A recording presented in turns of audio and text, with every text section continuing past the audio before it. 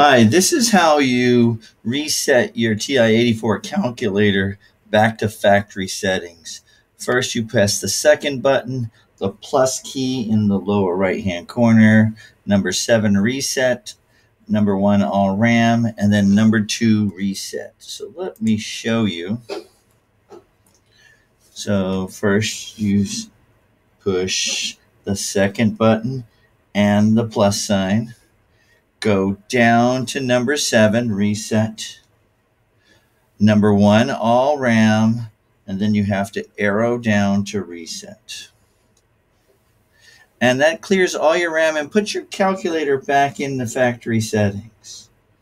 So let's try it again. Second, plus sign, which is the memory button. Go down to number 7, reset.